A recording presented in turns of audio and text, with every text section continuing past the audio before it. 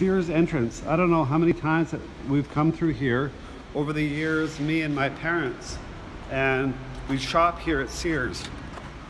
So it's kind of odd being sentimental about a store, but this one's closing down. I'm a little bit sentimental about it.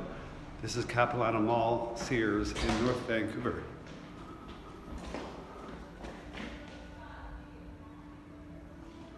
So it certainly doesn't have the character that it used to have. Kids, where's the elevator or the escalator, Jason? Do you remember? There? No. Is that the one going up or going down? There's even a Billy Joel song from where he said, and a couple of paintings from Sears.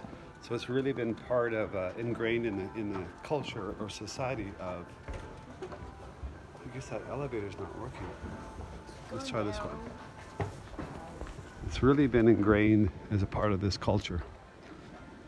It's funny, on the last days, everything's expensive still.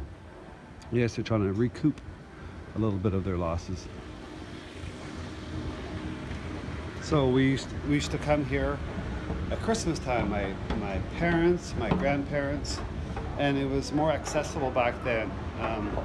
You could buy a couple of things from Canadian Tire, a couple of things from Sears, a couple of things from Zellers, but now all of those things are gone.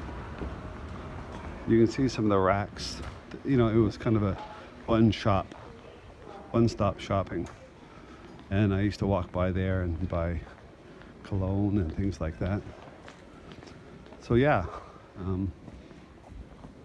times change, the economy changes, rent becomes too much in here. Walmart, places like Walmart take over. So Zellers is gone. Oh, Eaton's in the Bay has some kind of fixture in Canada, but this is Sears. The last day at Sears, look at how empty it is.